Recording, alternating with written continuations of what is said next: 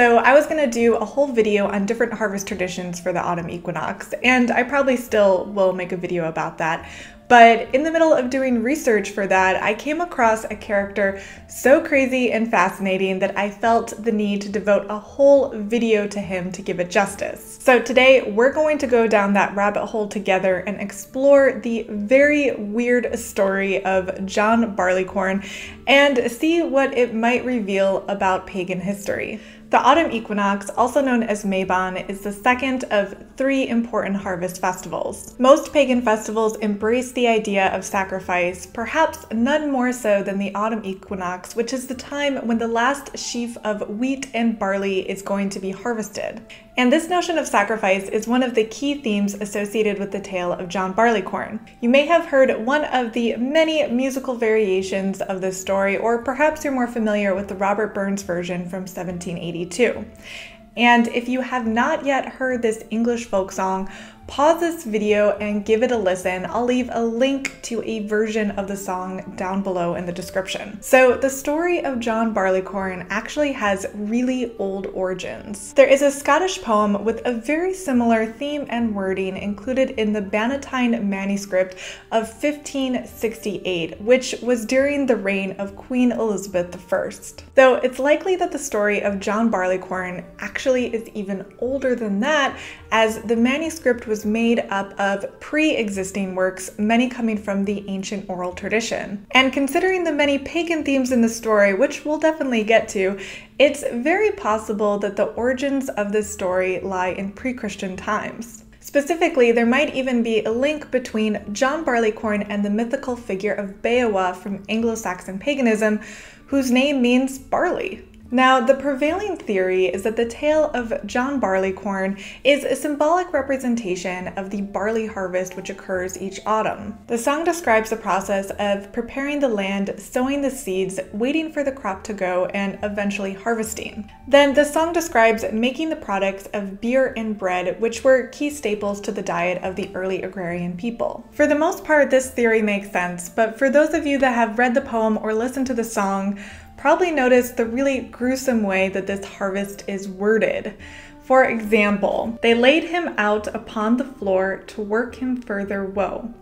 And still as signs of life appeared, they tossed him to and fro. They wasted o'er a scorching flame the marrow of his bones, but a millard used him worst of all, for he'd crushed him between 2 stones.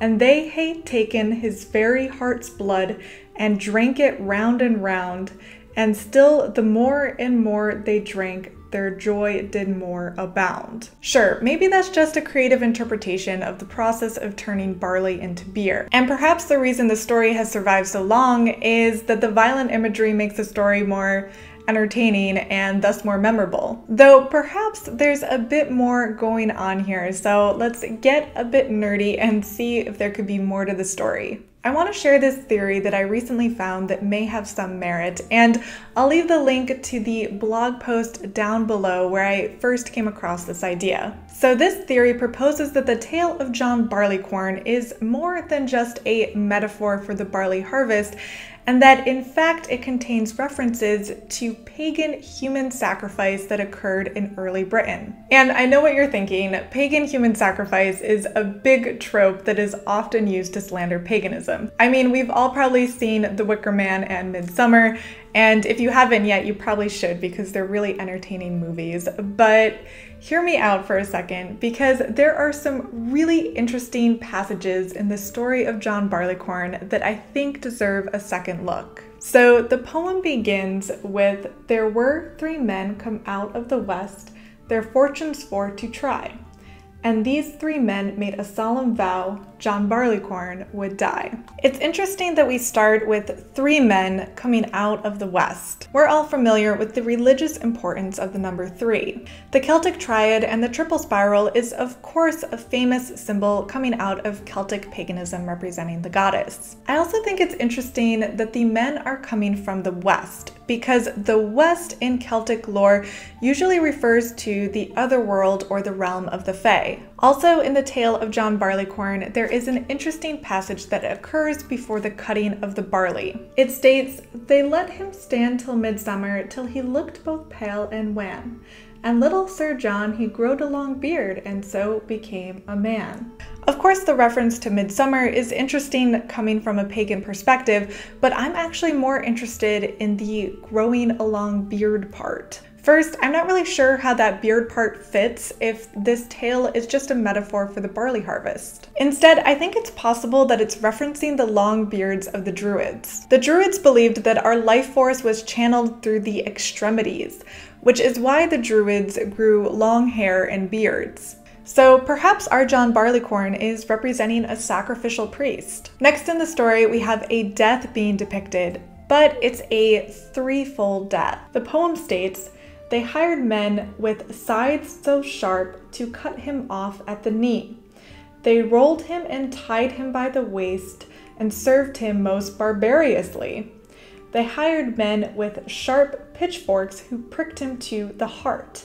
The threefold death is a really common theme in Celtic and Anglo-Saxon folklore. Even Merlin in the Arthurian legends prophesied a threefold death for himself, which would include falling, stabbing, and then eventually drowning. So already in the passages of John Barleycorn, we found references to the Celtic triad and the fairy realm in the West, the spiritual and religious significance of beard growing among the Druids, and the importance of the threefold death in Celtic lore. So what's really going on here?